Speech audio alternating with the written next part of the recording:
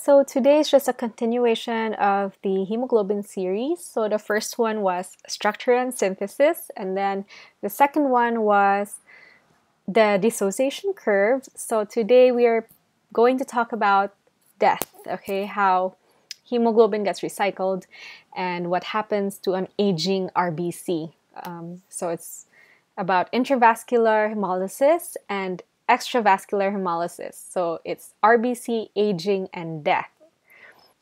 So a quick trivia for you, the RBC actually travels 200 to 300 miles during its 3-month lifespan. So every 3 months, we produce new RBCs to replenish those that are expiring or the ones that are not good anymore. So first things first, we're going to discuss extravascular hemolysis first. So extravascular hemolysis does 90% of RBC destruction by phagocytosis through the reticuloendothelial system, RES, or the mononuclear phagocytic system. And this happens in your spleen. Okay, so the hemoglobin in the RBC splits into the iron, protoporphyrin ring, and the globin chains.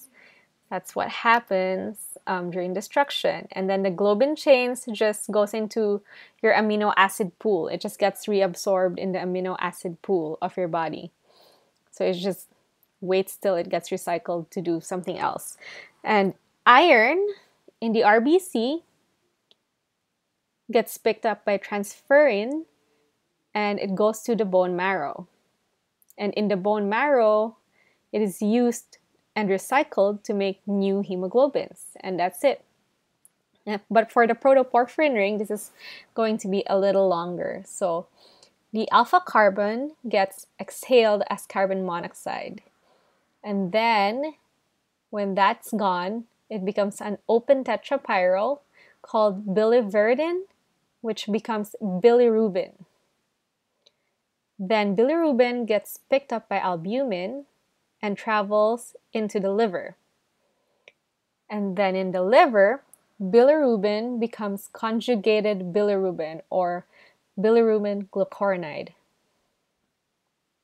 Then after this, it goes down into the intestines where it gets bacterial action, and then the conjugated bilirubin gets converted into urobilinogen. And then after that, it goes into your stool. Some of it will show up in your stool, or some of it will be reabsorbed by the body and filtered through the kidneys. And so part of it, if you have a lot of urobilinogen, would still show up in your urine. But that's pretty much it. That's extravascular hemolysis. Okay, so that's not too bad. Now let's focus on this part because this is pretty important. So once bilirubin gets picked up by albumin, it goes to your liver. Okay, so before the bilirubin reaches the liver, it's called unconjugated bilirubin. And another term for that is indirect bilirubin.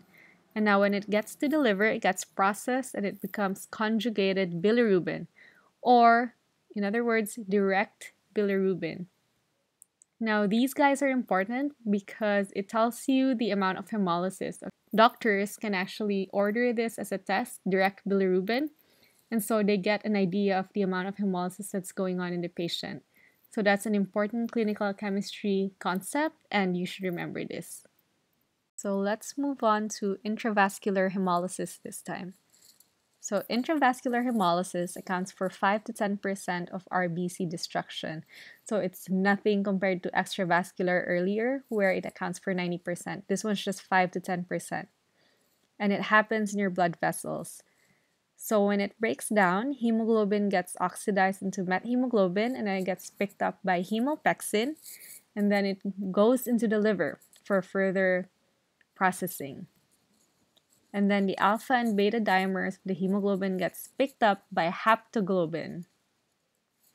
And then the haptohemoglobin complex is kind of a big complex. So it doesn't get excreted by the kidneys. It can't go through the filter. So it stays in your body instead of getting out through your urine. So it stays there and it gets reabsorbed and then it gets taken into the liver.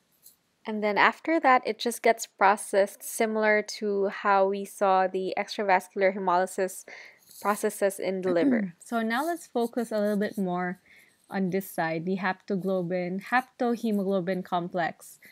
So as the haptoglobin gets consumed, if you have a lot of alpha and beta dimers in your body floating around, so eventually your haptoglobin gets consumed and then the excess hemoglobin shows up in your plasma, and that's called hemoglobinemia. And then kidneys could actually reabsorb that up to 5 grams per day. But after that, it's going to show up on your urine. And then when hemoglobin shows up in your urine, it's called hemoglobinuria. So both hemoglobinemia, when it shows up in your plasma, and hemoglobinuria, when hemoglobin shows up in your urine, only happens, so this is important, if there's so much intravascular hemolysis going on already. And that only happens, in like hemolytic anemias, when your RBCs are just bursting in your vessels. Okay, but usually intravascular hemolysis is only limited to haptoglobin, only this step. It doesn't usually go all the way here in hemoglobinemia and hemoglobinuria. That only happens, again, on excessive intravascular hemolysis, such as in hemolytic anemias. Okay, so to sum it all up, we're just going to put each of them side by side. So extravascular versus intravascular hemolysis.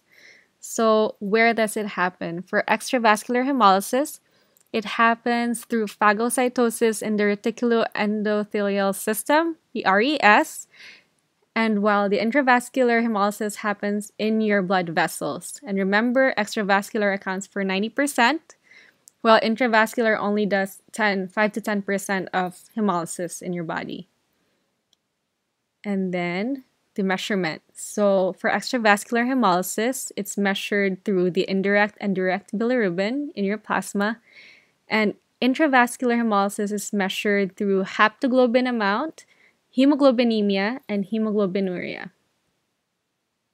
And lastly, I wanted to leave you with the fact that your liver is really important, so please take care of it. So the notes for this lecture will be posted up on my website, so check that out. And that's it. We're going to end our lecture here. And I hope you learned something today. Bye.